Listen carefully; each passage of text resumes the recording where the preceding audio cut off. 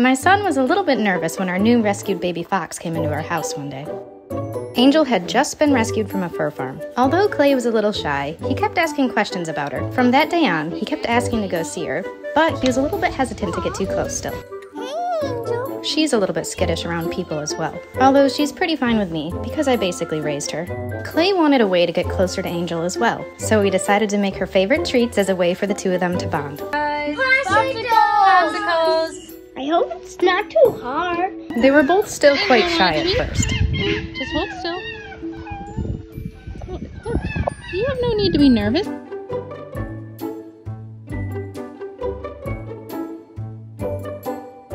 What do you think about it, Clay? Did you have fun feeding the popsicles to Angel? Yeah. And now, I think Clay might be her favorite person. Does she like